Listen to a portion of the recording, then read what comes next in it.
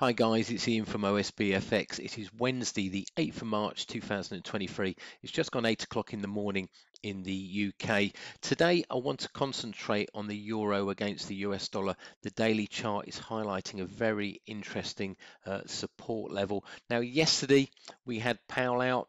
His comments caused a rally in the US dollar, over 1% in the dollar index, which is DXY.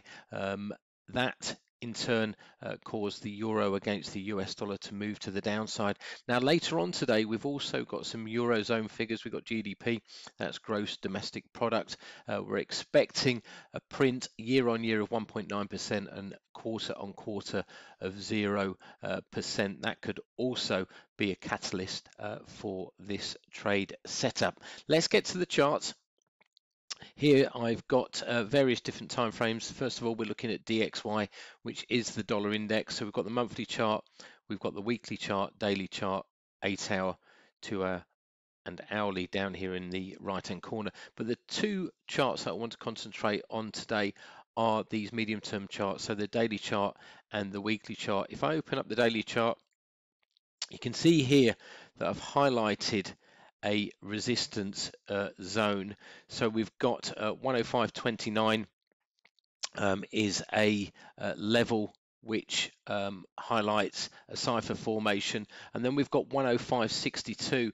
Now that is a resistance level which is left by a demarc count, and that looks quite important when we go down or up to the weekly chart. So going to the weekly chart, and again I use support and resistance levels. I then use what's known as cipher formations to try and highlight decent trade setups, and you can see here that we've got that resistance zone there. That's a kill zone for me in between 105.29 and 105.62. We are just starting to see a bit of a move to the downside in the DXY. So what I'm looking for this move lower in a BC leg. So obviously if the dollar moves to the downside, then I should be looking for higher levels in the euro against the US dollar. Let's have a look at that chart. So again, same format: monthly, weekly, daily, 8-hour, 2-hour, and hourly. And today I just want to concentrate on these three charts. So going to the daily chart, and here I've got a support level at 105.27. Now, if I project this pattern into the future, it then gives me a bat formation down here at 97.09. So again, I'm looking for that move to the upside. And like I said, the support level is at 105.27, and overnight we made a low print of 105.24. So at the moment that level is holding. What I also like about this setup is if I go to the weekly chart, we could potentially be in a CD leg to the upside, and if I go to the monthly chart, that highlights next resistance around about 112.75. So all of these higher time frames, the weekly chart, the monthly chart, and the daily chart, are all giving me a bullish bias.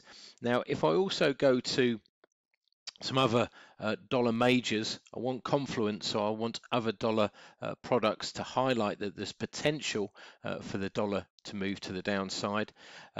Sterling dollar, not so good. We've got support level a bit further down, but sterling crosses are all looking quite weak as far as sterling is concerned at the moment. There's a support zone down there around about 116.80. However, dollar Swiss, if we go to the 8-hour chart, we've completed a formation known as a bearish bat pattern. If we go to dollar yen, and again we're going to the 8-hour chart here, we're not far off a 261.8% extension level, and that's located here at 138.51. This formation is looking quite good as far as Elliott wave is concerned.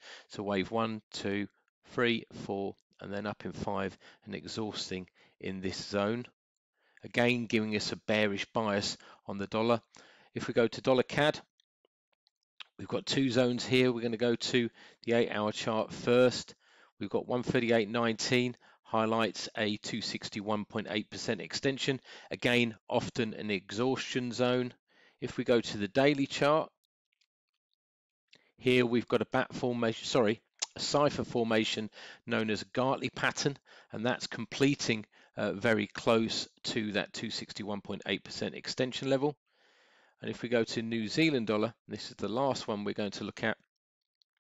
Here we've completed another cipher formation known as a butterfly pattern, and that was completed this morning at 60.95. So using confluence, using these cipher patterns, it looks to me like we could see further upside pressure, sustained upside pressure in the euro against the US dollar. Many thanks, guys. I'll be back soon with some more analysis.